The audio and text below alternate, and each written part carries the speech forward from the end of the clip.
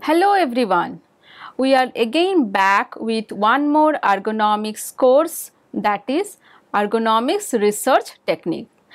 This is going to start from this July 29th, 2023.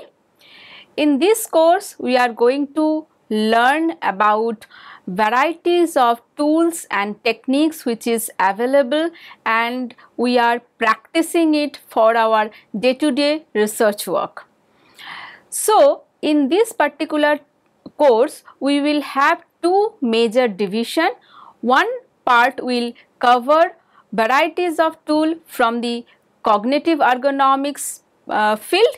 Another set of tools will be there from the physical ergonomics tool. We will not only have the theoretical lecture, we will also have small part where we will be describing the instruments. We will be taking you towards the different types of instruments that are in use, and we will describe how to collect data with those instruments.